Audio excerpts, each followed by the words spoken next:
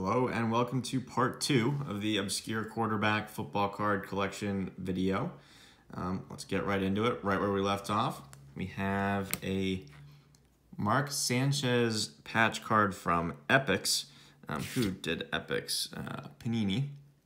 This card is numbered 24 of 50, and I wanted a Sanchez auto. They were expensive, and I picked this patch card because it is kind of a nice patch for a little patch, and it is game used. All right, on to the next one. We have Jimmy Clausen. This is kind of it's from Panini Gridiron Gear. We have a football with a hole in it there, which I guess is where one of the laces would go if it was an actual football, and we have just barely a 2-color patch. Jimmy Clausen. Next, we have Rhett Bomar. Rhett Bomar is an interesting one. This guy was a top prospect coming out of high school, top recruit. And he went to Oklahoma, played really well at Oklahoma, but he got kicked off the team for accepting endorsement money from like a car dealership or something like that. He had a brief run in the NFL. It's a shame he didn't get a chance to be a starter. I think this guy had a lot of talent. This card is from National Treasures. Looking at a Bomar auto that I kind of like. I'm very tempted. All right, now on to the autos. We're going to start off with a couple John Skelton autos. I tacked these on to another order because they're from the same seller. They were very cheap.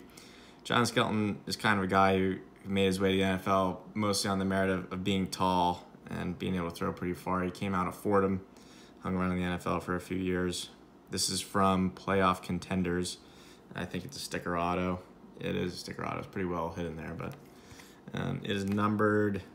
I thought it was numbered, but can't find it. Next, another Skelton. This one's from Topps Chrome.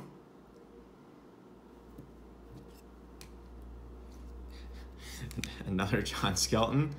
This one's from Bowman Sterling. Another sticker auto. Not numbered, I guess. And we have another a very obscure Cardinals quarterback, Max Hall. I believe this guy actually started a game. He came out of BYU, played for the Cardinals. He had an interesting signature there. Got the number 6. This is from Donruss. Another Cardinals quarterback. Interesting. Timmy Chang. Timmy Chang had a lot of NCAA records for passing, despite not being that great of a quarterback. He played for 4 years, and they threw a lot. So he threw for a lot of yards with I think he threw for like 50% or something like that with a lot of picks. And I think he when he was in the NFL, he got a DUI or something. He didn't stay around long in the league. But I was pretty stoked to get this card. Timmy Chang, legend. This is from Topps Finest. I don't think it's numbered. Next up, Joey Elliott from Purdue, from Sage Hit. I don't know if this card is numbered. Don't have much to say about Joey Elliott because I don't really remember much about him. Up next is Alan Bridgeford. I pulled this out of a box of Army All-American from a few years ago. I think this guy went to Cal. Don't quote me on that. I don't really remember anything about this guy. The Army All-American game is for high school seniors. So there's a pretty wide range of outcomes when it comes to these guys. Next, we have another pack pull card. This is C.J. Beathard from Hit, yeah, it's from Hit. C.J. Beathard's still around. He's pretty good. He plays for the 49ers. Pretty weird signature from CJ there. Up next, this is a good one. Jared Lorenzen, famously known as the Pillsbury throw boy. His kind of claim to fame was that he was kind of fat. He played quarterback. He went to either Memphis or Kentucky. I don't remember which one. Those teams have like the same uniform. I think he went to Kentucky. Hung around the NFL for a while. He's been in the news occasionally. Guess he's had a lot of health problems and stuff. He has a cool signature. I like this card a lot. It's from Bowman Chrome.